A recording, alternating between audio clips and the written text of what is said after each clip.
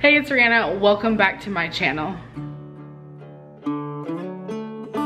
The video that went live today, for me, technically yesterday for y'all, would normally have been a weight loss Wednesday, but I just did a vlog, and I kind of mentioned at the end how you know, Jonathan and I have been off plan, so I just didn't really feel like filming a weight loss Wednesday. But I did say that I was gonna like document the process of losing all of the birthday weight, and so we're gonna start that today because today is August 1st for y'all. It's July 31st for me, but I figured I don't need to wait one more day to get back to plan, basically. So I had a bit of a rough night last night, but I have been fasting. I've been fasting for over 16 hours now. My goal is always at least 16. So I got 16 hours in. It is 5:05. I just got back from the grocery store picking up dinner for tonight and tomorrow night. I did get on the scale and I got my like official starting weight for the regain basically after the birthday. So let's go ahead and take a look at that.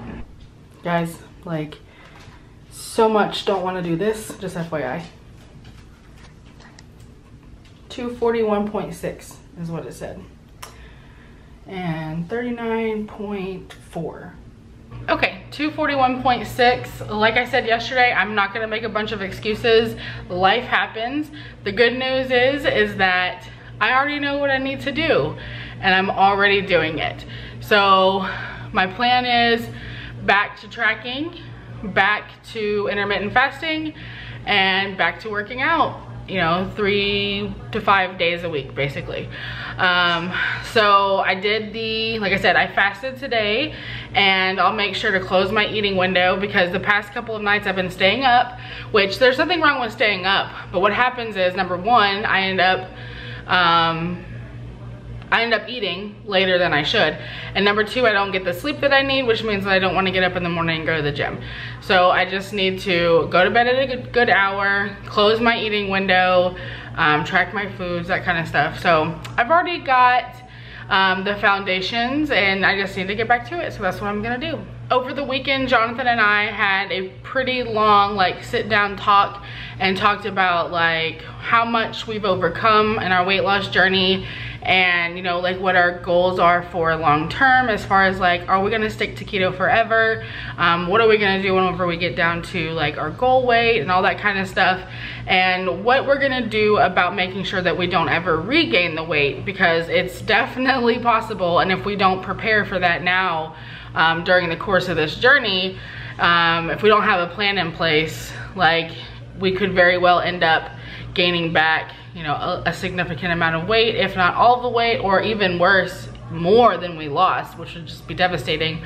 And we both agreed that we just have to hold each other accountable. You know, I let him know that I would probably always monitor his weight in the same, you know, I would expect the same, you know, for me. Currently, we don't like hide our weight from each other. What we do is like, you know, when I get on the scale in the morning, I'll just be like, you know, might make a comment to myself, and he'll be like, you know, what is it? And I'll be like, oh, it's 243 or it's 235 or whatever. So like, he always hears my weight, and then the same for me. Like, I'll hear him get on the scale, and I'll hear him like either, you know, make a good exclamation or a bad exclamation, and I'll be like, what's going on?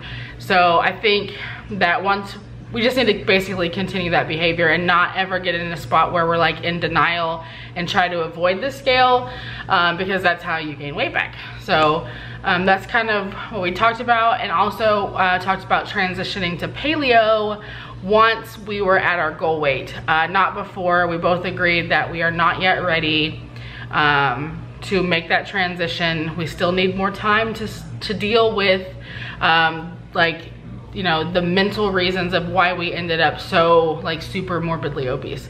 So I think like one of our biggest fears is obviously gaining the weight back, and I think that we're taking the steps that we need to make sure that never happens.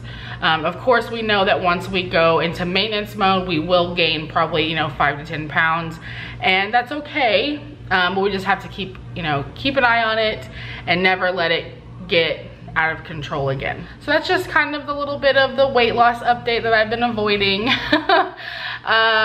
July, man, I should just really just always count July as a loss. Like, and you know, there's no reason to be upset about it. I just need to get back on track. The good news is that most of that is probably water weight, maybe 1 to 2 pounds of actual like gain. My plan is definitely to be at least doing one weigh-in with y'all every week, and this is Veda, which is vlog every day in August. I'm not sure if I'm gonna participate in it just yet. I am thinking that I'll probably weigh in and keep track of it a little bit more while I'm losing this like gain that I had. So I hope July was a good month for you. If you're on a weight loss journey and you're struggling, never give up. You're always further than you were when you started, so just know that you can like always get back to it. You don't have to wait for a Monday. You don't have to wait for, you know, the first of the month. You can start today, you can start now, you can start making better choices immediately. So I'm gonna go ahead and wrap it up. So subscribe if you're new to my channel. Don't forget to click the thumbs up button and the notification bell, and I will see you guys next time. Bye.